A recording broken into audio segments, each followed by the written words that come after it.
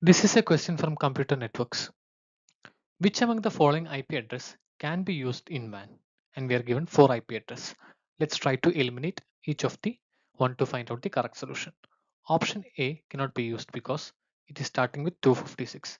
Valid IP address range is 0 to 255 only. Similarly, option D is also eliminated because of this value. The A is eliminated because of this value. Now, among the two, which is the correct one? So, 172.16.0.10 is a private IP. So, private IP cannot be used in WAN. Private IP